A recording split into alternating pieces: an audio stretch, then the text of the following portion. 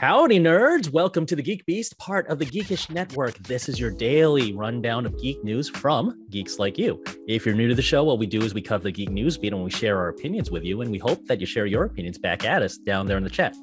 I am your host tonight, Carl, and with me, we've got Syntell.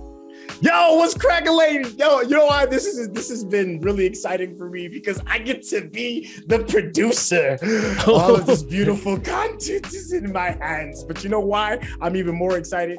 Because I know you, sir, are at the helm, being the captain of this ship. I'm just simply Scotty talking about. I'm trying to get the dilithium crystals up to speed so we can have the power, baby. I've got the editorial control. You've got the production. Both of us can get us into trouble in different kinds of ways. Exactly. That's a beautiful thing, man. I got you, babe. Oh, that sounds supportive though. Which one are you, Sonny or Cher? Ooh, I'm kind of pretty. I don't mind being Cher. Sonny Bono is not a pretty man, though. That's quite true as well. All right. Quite true. All right. So speaking of getting in trouble, one of the most notorious games about getting into trouble is the Grand Theft Auto series. This thing, Grand Theft Auto 5, has been going on since the PlayStation 3 and the Xbox. It's still going.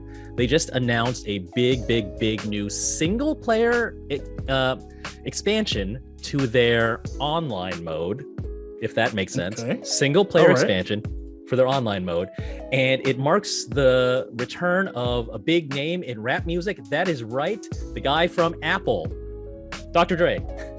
I like what you did there. That's right. Yeah. An executive with Apple. Tim Cook's friend. Tim Cook's friend is going to be in this. So what's going on here is there's going to be a new DLC starring Lamar and Franklin and Dr. Dre, who need to go find his lost phone, which contains new unreleased Dr. Dre music.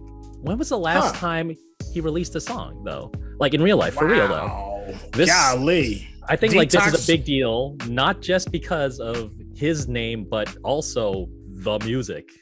Right? Like the Detox album is the album that never came. Apparently, it's been legendarily sitting in a vault somewhere for the past like 15 years. It would be interesting to see how the sound is, because if it sounds like really old school Dr. Dre, maybe it's something from the Detox vault. You think it might be tracks from that? I guess that's I hope so. But that would be, you know what? That would be an interesting way to release some of that. You know, I mean, like this wouldn't be weird if this was like Fortnite, right? This is Fortnite. Right. We'd be like, oh yeah, of course, Dr. Dre would be on Fortnite. But to do this on Grand Theft Auto. But you know, right? We talked about like a couple months ago, Rockstar started up its own record label so it could have music licensing rights for this sort of thing. So aside from the Dre tracks, they are introducing a new radio station into the game. So that's not just his. It's got to be at least, 20 or so tracks, I would guess, in total, including his, in order to support a new radio station. And it says, so, quote, Grand Theft Auto's The Contract will arrive December 15th. That's in a week. And will bring with it an eclectic new radio station from some very special guest hosts. I'm guessing Martha Stewart and her friend. Huge first of their kind updates to existing radio station, including a ton of new and unreleased exclusive tracks from Dr. Dre and a heavy hitting lineup of artists. Now, here's a twist. So remember, I introduced this by saying this game has been on 3 generations of consoles, or will be once they finally release the PS5 game.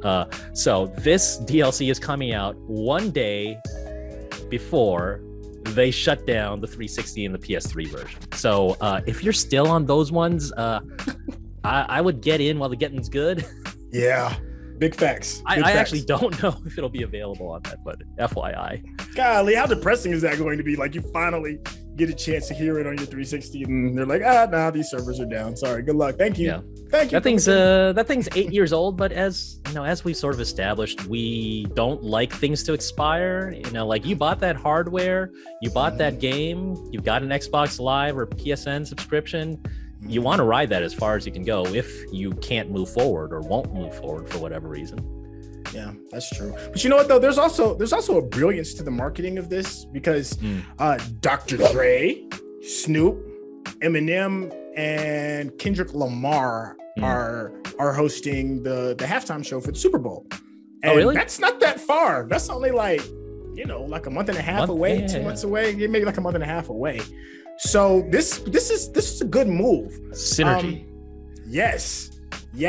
So you're gonna go ahead and get like some GTA stuff that's coming out, especially like the Lamar memes have kind of been popping off again a little bit. It's some good timing. I mean, if Dre is one thing, he knows an opportunity when he sees it. I'll give him that. You say what you want about his music, that dude knows how to make money. All right. Randy down there in the chat is saying that the NWA soundtrack, I guess the biopic that came out a few years ago, that was his last release. Yeah. Was there new original music on that? I never listened to it. I just assumed it was old NWA tracks. That's what I would have.